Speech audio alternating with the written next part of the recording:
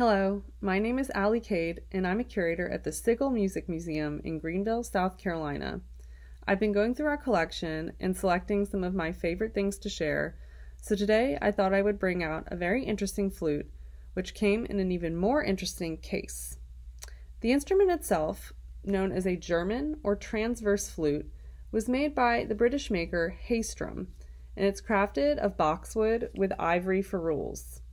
This instrument comes with an interesting addition, a round wooden ring called a cheater, which slides over the mouthpiece and allows the player to focus on their fingers rather than their mouth position or embouchure.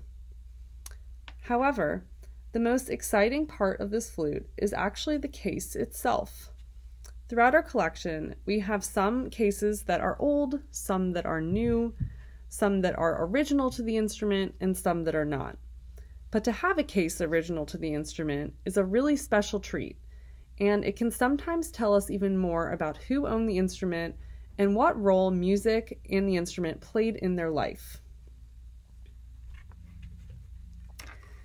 This incredibly unique flute case is in the form of a book.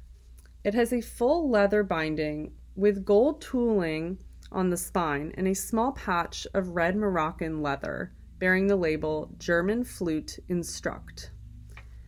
The sides of the book, resembling pages, are drawn on.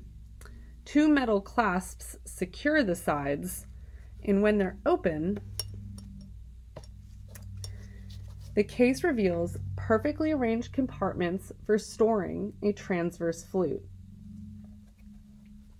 And you might be asking yourself, why is it in a book?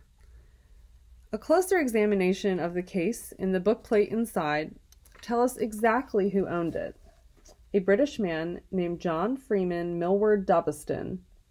Both he and his father, also named John Dubiston, were naturalists and grew extensive exotic gardens on the grounds of their Shropshire home, which was called the nursery. The bookplate also has the Dubiston family crest, which bears their motto, Percussus Elevor, which translates to Struck I am raised. The younger Dubiston also tinkered in inventing, in addition to his interest in botany. He built up a grand library housing various instruments, both musical and scientific, within books, even building a bookcase microscope which survives in the collection of UC Berkeley.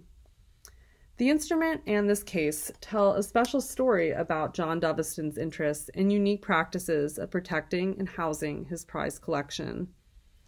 Please leave any questions about the instrument or the case below and let us know what you'd like to see next. Thanks for watching.